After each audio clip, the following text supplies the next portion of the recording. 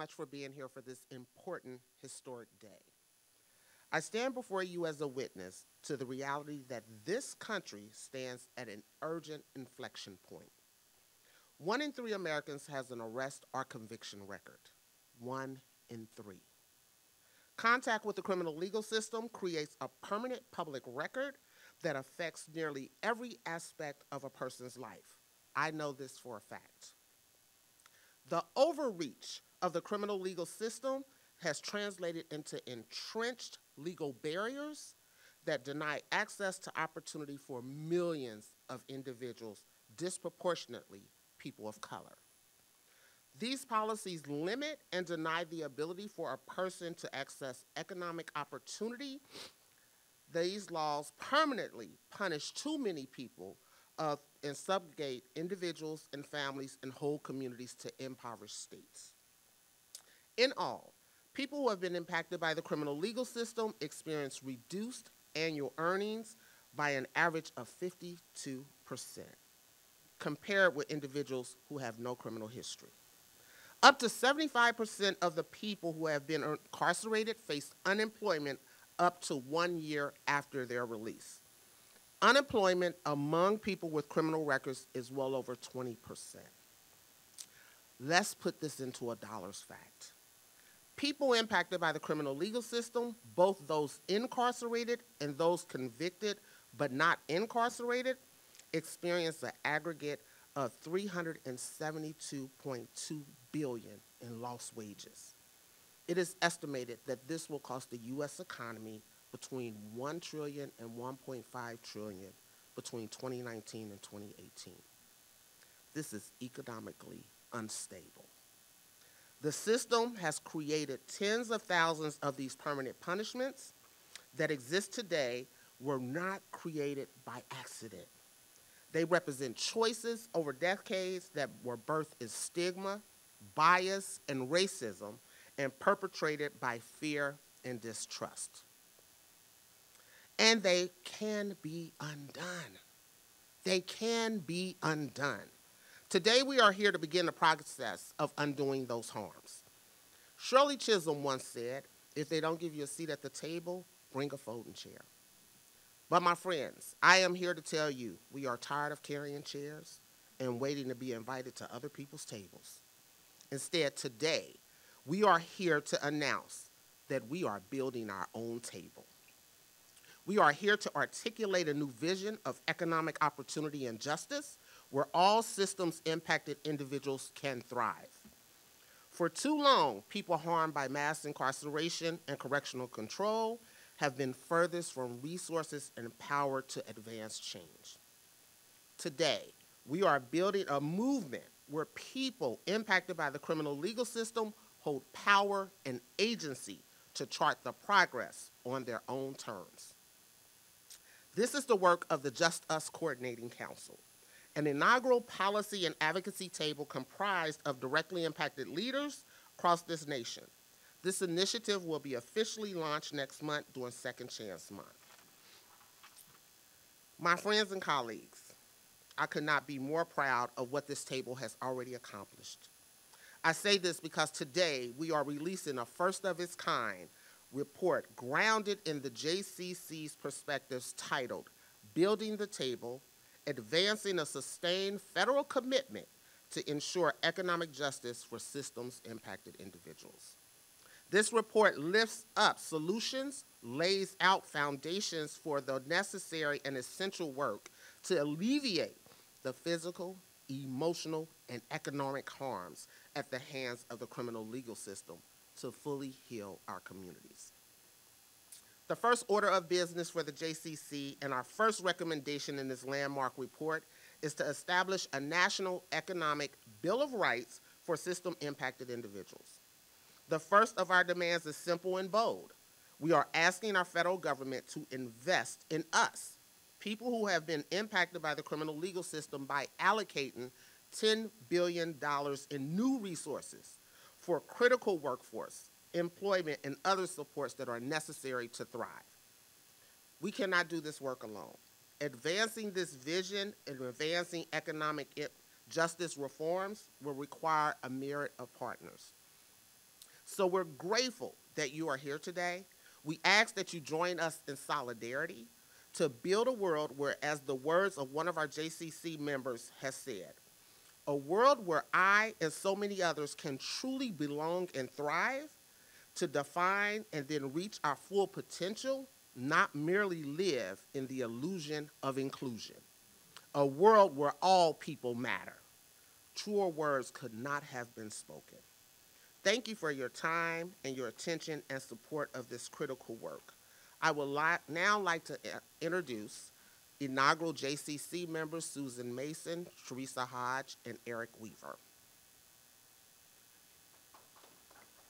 Thank you, Deanna. My name is Susan Mason, and I am the formerly incarcerated executive director and co-founder of What's Next Washington. And I'm someone who thinks, if I just try hard enough, that everything is going to work out. Like so many others before me, childhood trauma and the disease of addiction led me to prison. Before I went in, I was a loan officer, never having violated the trust of any employer. So when I was released in 2003, I wanted to continue in this field. What I have faced in the last 20 years since then were constant no's that caused me to start over again and again and again. But back in 2003, the refi boom was on, and an employer hired me as a loan processor, even though I was still living in the halfway house. I quickly became a loan officer again and was doing well, but that ended. In 2006, Washington State passed a law requiring loan officers to be licensed, no felonies allowed. I couldn't even go back to processing. Everyone wanted the license, and I was devastated. As I searched for work in my industry, trying to do something else that did not require a license, the story was always the same. No one with a conviction history need apply. I can't count how many times I have interviewed for a job, been called back for second and third interviews, had my references checked, ultimately been offered the job and told that the job was contingent on a background check. Okay, I'd say, here's what's on there. And they would say, don't worry, it's going to be fine. But it never was. I cannot count how many times I've called my friends and family to say, I got the job, only to call back a week later to say that the job offer had been rescinded. If the offer wasn't rescinded, the jobs I was offered always started at lower pay rates and below my skill level. After the economy collapsed, I did find a job as a housing counselor. And because of the foreclosure crisis, I was able to use my experience in residential lending to save people's homes from foreclosure. The money wasn't great, but it was enough to live on, and I got a great deal of satisfaction doing it. As a housing counselor, I would represent people in mediation against their servicers and their servicers' attorneys. I tell you what, I was good at that job. But the housing crisis ended, and that's a good thing. But when I was laid off in 2015, man, let me tell you, I was scared. But I was hopeful. I thought that if I just kept trying, that the years themselves would be a testament to my rehabilitation and that I wouldn't be rejected anymore. I mean, it was 12 years later. So after I was laid off in July of 2015, I started looking for work thinking, surely it's been long enough. And wouldn't you know, right away, I was hired in the underwriting department of U.S. Bank. I was given my offer letter and my start date, contingent on a background check. I knew this was coming, but I was hopeful. I told them what they'd find, and they said, it's going to be okay. But they pulled the background check, and they rescinded the offer. The woman who hired me was as upset as I was, but she explained I could never get the certifications I needed, and that regulations and occupational licensing laws left her with no choice.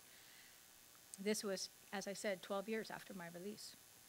As I continued my search, many people told me that I was exactly what they were looking for, and they'd invite me in for an interview. Companies wanted to hire me until they found out I had the conviction history.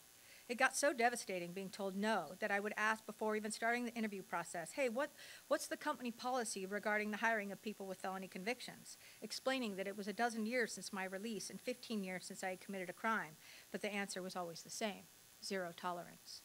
I began to consider a career change. Clearly, my industry didn't want me. What could I do using my experience and skills?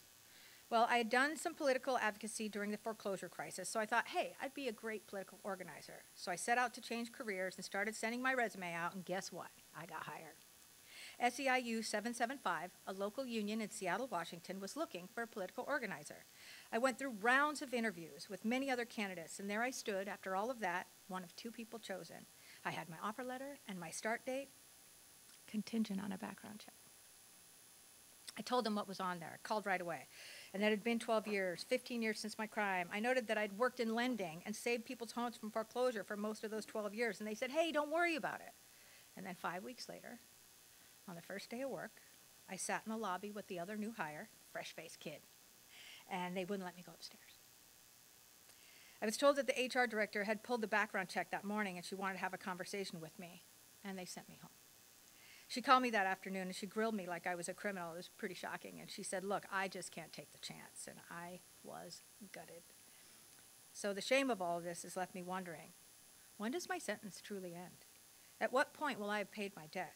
When will I ever stop having to go in front of unlicensed, untrained judges? And why do private citizens get to reconvict me after I've done my time? My punishment was 15 months in a federal prison cell, 3 years of probation, and a $30,000 fine. I was not sentenced to a lifetime of unemployment, and yet here I was, no after no after no. The same was true when I applied to rent an apartment or a home. It didn't matter that I had a stable job, a positive rental history, or after years of struggling, good credit. That is all negated by that criminal background check. What I had accomplished meant nothing. Imagine if all of your hard work was negated no matter what, and the years that I had been out were not a testament to my rehabilitation, but a black mark forever. And let's be clear, today, I should be at U.S. Bank underwriting loans or at SEIU 775 organizing workers, but I'm not. And here it is, another 8 years later. I am still crime-free, like millions of others, still pushing forward. So after years of this and driven by these no's, I decided to do something about it, and I co-founded What's Next Washington in 2017. Because we believe that people should be allowed to re-enter society and have access to the economy. But policies keep us out. Regulatory, occupational licensing, and policies rooted in fear and misunderstanding keep people struggling for decades. We are here to do something about that today. Thank you for listening.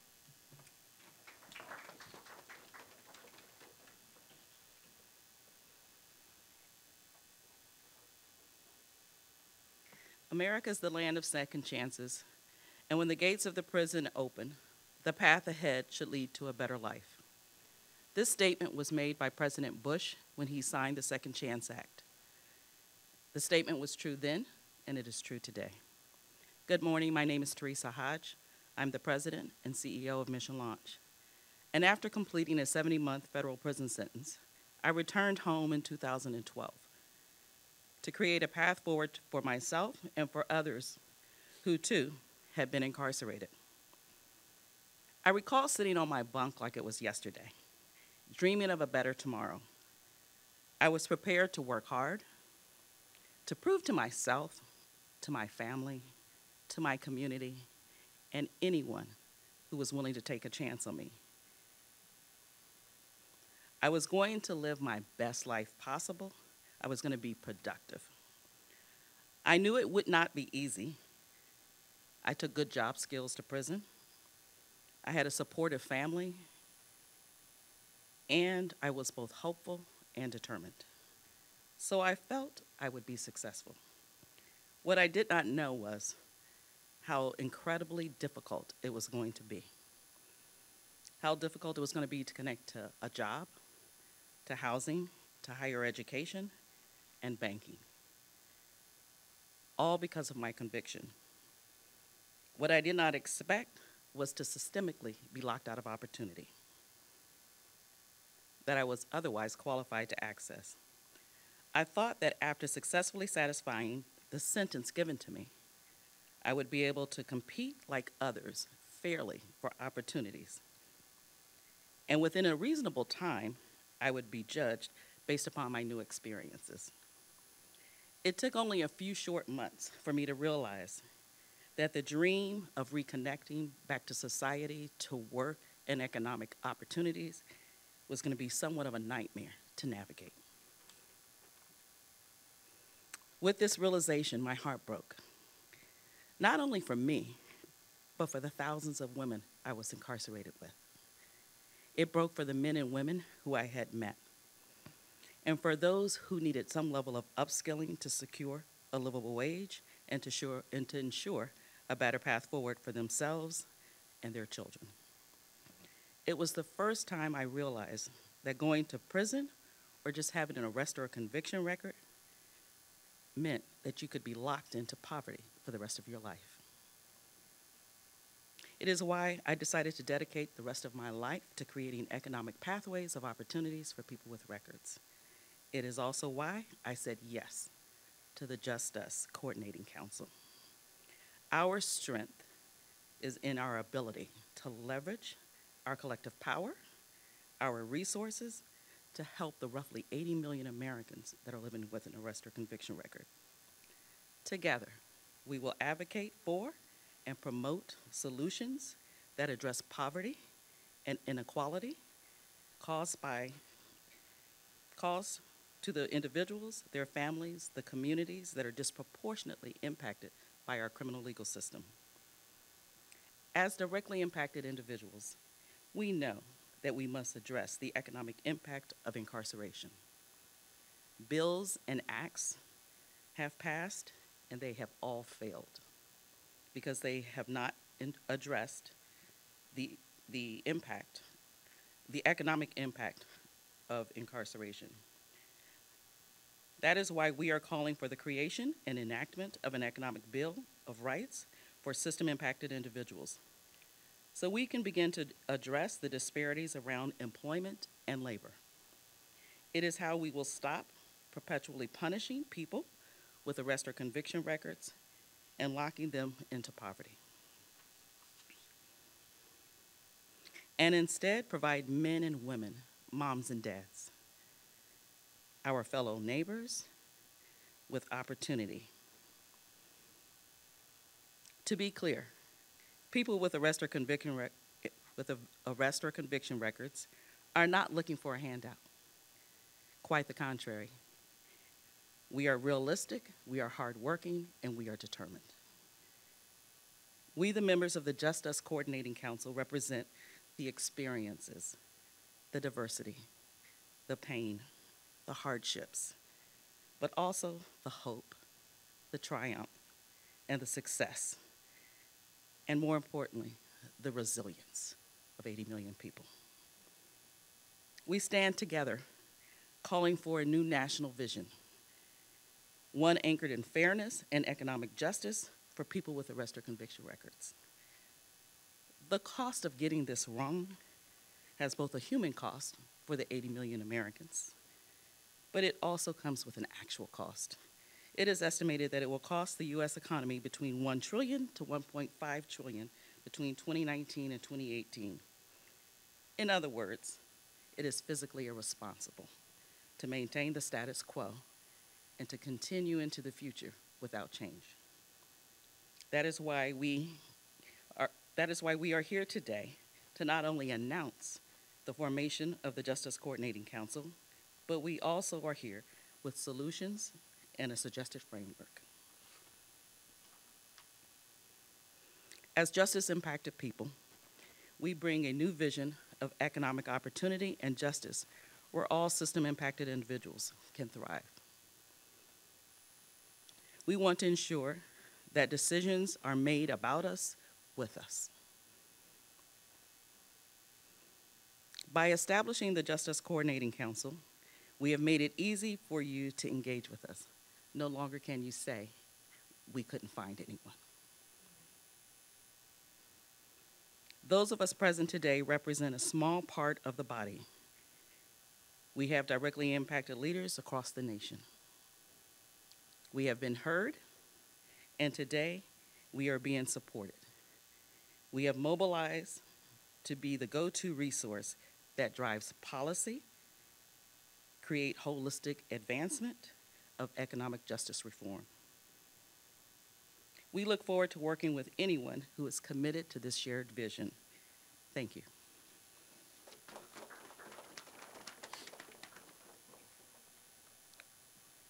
Good morning. My name is Eric Weaver, a native Washingtonian. I'm the founder of the National Association for the Advancement of Returned Citizens. I'm a member of the JustUS Coordinating Council. I speak from experience as a previously incarcerated black man who served 22 years in prison. During the course of the time while I was in prison, I got my GED, I got 2 college degrees, I got 3 vocational trades. So I thought I put myself in position to come home and be successful and be able to reintegrate back into society without any problems. But that was wrong. But now, 13 years later, as I look even in this audience and see some of my friends who are going through the same struggles that I went through 13 years ago, I understand about what their view of second chance is. When I think of second chance, I think about giving the opportunity to do all the things that I could have done.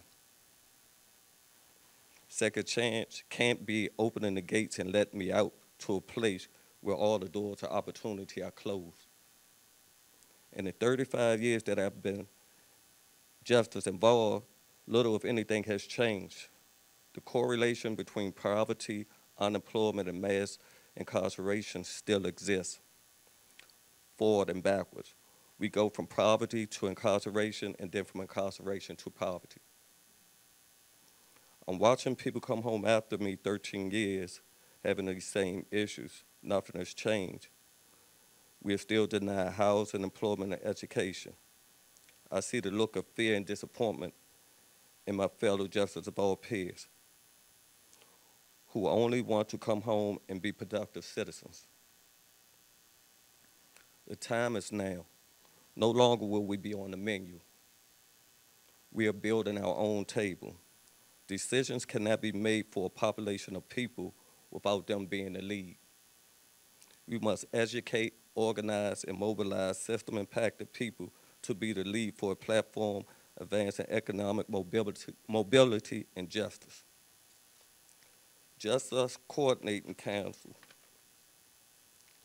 Pillars of our vision include a national declaration that recognizes that justice impacted citizens, their family, and their community have employment, labor, and economic justice interest rights that have been systematically denied.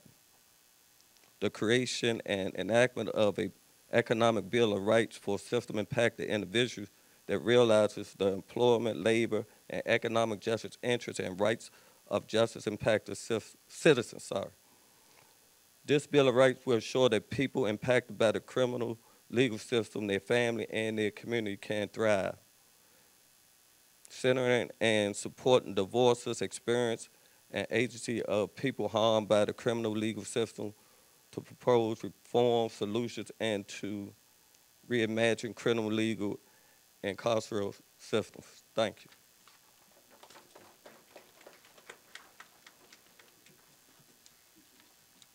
Thank you to the JCC members.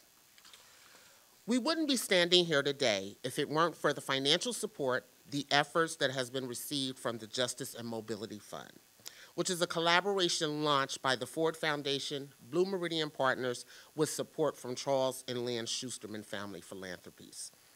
To drive true systems change requires investing in the sustained leadership of people directly impacted by the criminal legal system, while standing alongside them to implement and propel reforms. The Justice and Mobility Fund has been a true and engaged partner, and we are extremely grateful for their catalytic investment that will drive historic transformation. We wouldn't be here without our partnerships with CEO and Jobs for a Future.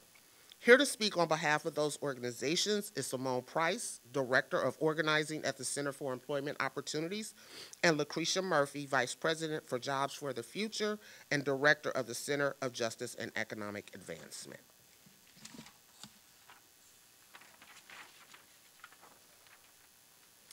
Good morning. I'm Simone Price, the Director of Organizing for the Center for Employment Opportunities, or CEO, the nation's largest reentry employment provider.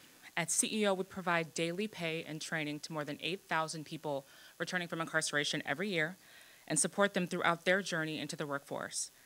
The participants in our programs are incredibly motivated to re-begin their lives, but they face significant barriers to finding quality jobs with any potential for economic mobility. Prior to entering our program, nearly half of our participants have no prior work experience at all, and many were incarcerated during critical workforce entry years, from about 18 to 24 years old. Some are also working to gain employment while having highly stigmatized convictions or multiple convictions. As part of our model, CEO centers the people we serve every day through our feedback culture.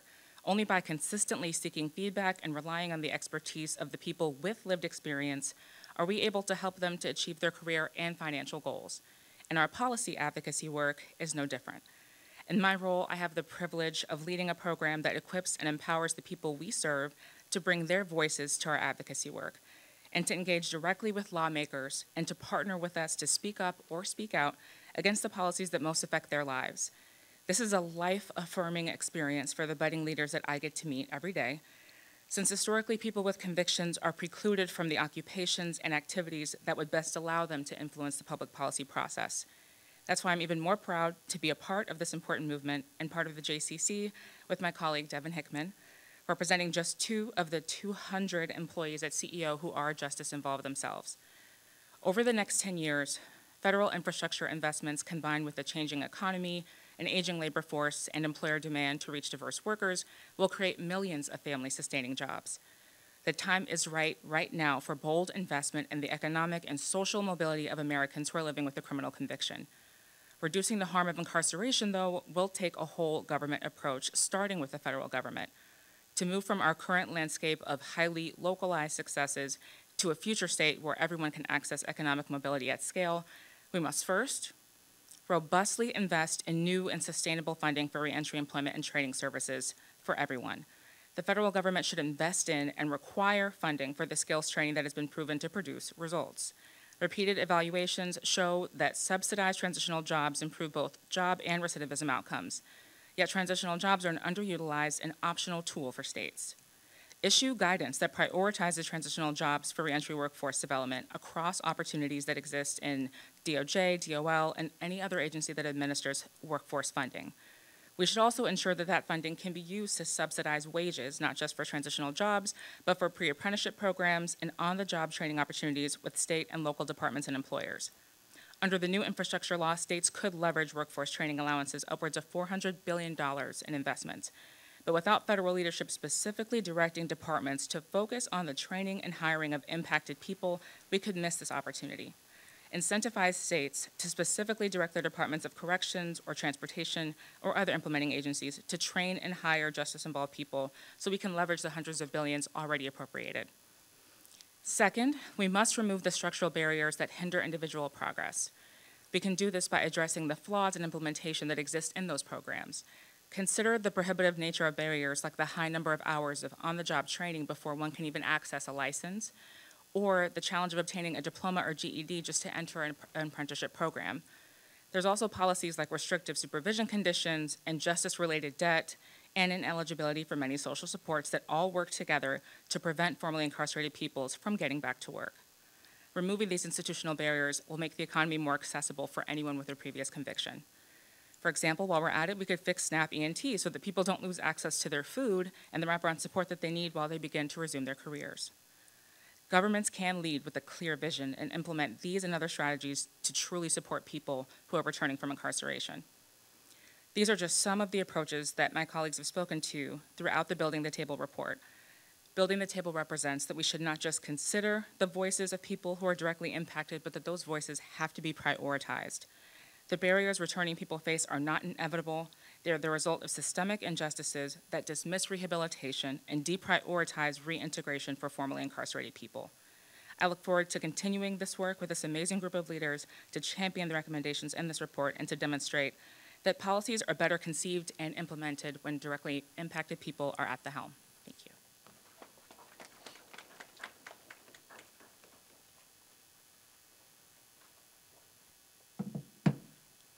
Good morning. My name is Lucretia Murphy. I'm a vice president at Jobs for the Future, and I lead our Center for Justice and Economic Advancement.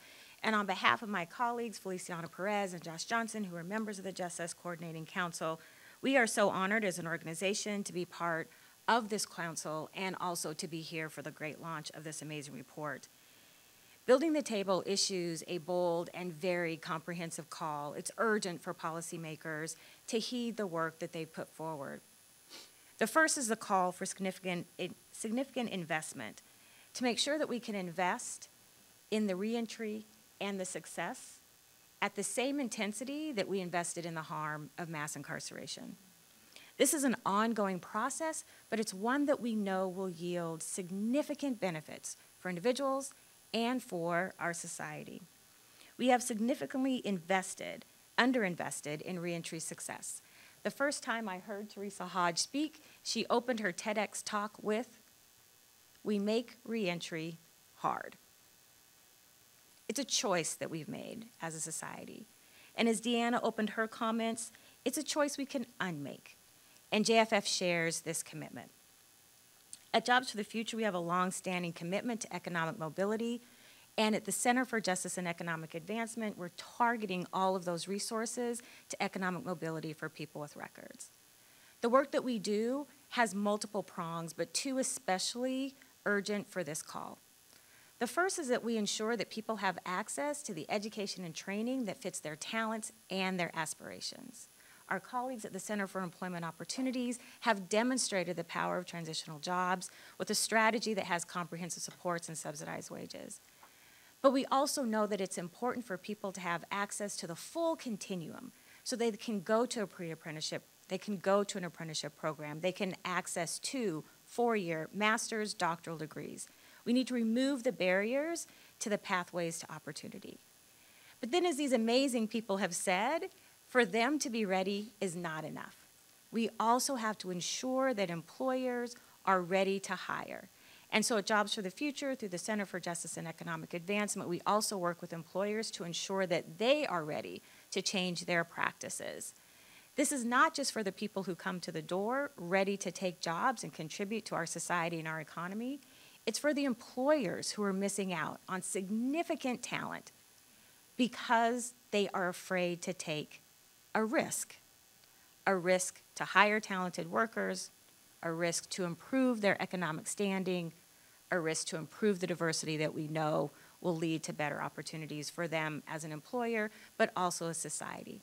I think it's really important, the call that's in the report, for the federal government to see itself as that model employer to set the stage for both public and private corporations to follow that lead. We do believe that most effective transformation will come when people who are most directly impacted and have the expertise to lead us are at the table. If that's not possible, how astounding it is, they'll just build the table for us. At JFF, we're very happy to join that table and to ensure that the work that we do is held accountable to that standard, that those who've lived the experience have the expertise to shape the solutions that can transform the challenges and the burdens. So we look forward to the collective impact that we can share as part of the JustUS Coordinating Council and look forward to the work of creating a more just and equitable society. We're going to move to a time of question and answers in just a moment, but before, I have another exciting announcement to make today. You've heard a lot today about the new JustUS Coordinating Council, which is behind this groundbreaking report coming out today. I'm excited to announce that the JustUS Coordinating Council will officially launch at the end of April during Second Chance Month with 2 major events on Saturday, April 29th. We will be having a launch gathering on the West Lawn of the U.S. Capitol starting at 11 a.m. Eastern on Saturday, April 29th, with members of the JCC Steering Committee and other special guests. We're inviting all of our friends and allies, especially those from the directly impacted community from across the country, to come to D.C. and celebrate with us on this memorious occasion as we officially put our flag in the ground to say we are no longer on anyone else's menu. We are building our table, and we will invite those and set our own agenda. The launch gathering will also be live streamed, so if you're not able to attend in person, you will be able to watch online. Then, that evening, on Saturday, April 29th, we will be hosting our inaugural Freedom Ball. Our freedom has never been celebrated. Directly impacted leaders from across the country will be joining us here in D.C. to get dressed up with their sneakers on and to celebrate freedom and liberation from incarceration, but we are seeking freedom and liberation from economic disadvantages.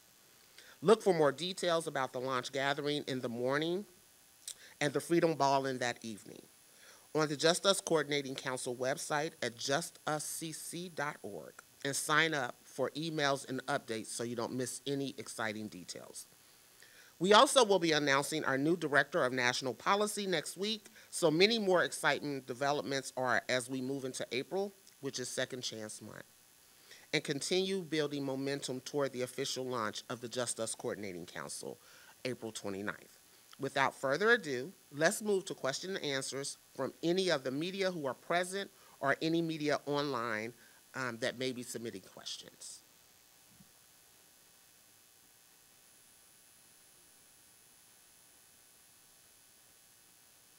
We have a question from the Associated Press. If you can't get a job, then you can't pay the fines and restitution that some states require before considering a sentence complete. Can you estimate how many people are also disenfranchised by the economic impacts of the injustice? I think we shared that this country loses $372.2 billion in lost wages of individuals justice impacted not being employed, but it is costing the U.S. 1 to 1.5 trillion between 2019 and 2018. How do we sustain that economically if we're not giving people, which is up to 80 million individuals, opportunities of earning wages?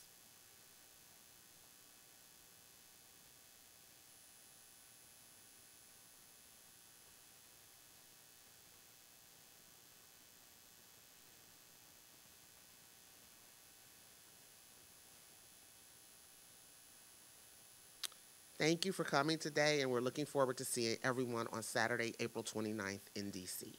Thank you. Good job, y'all.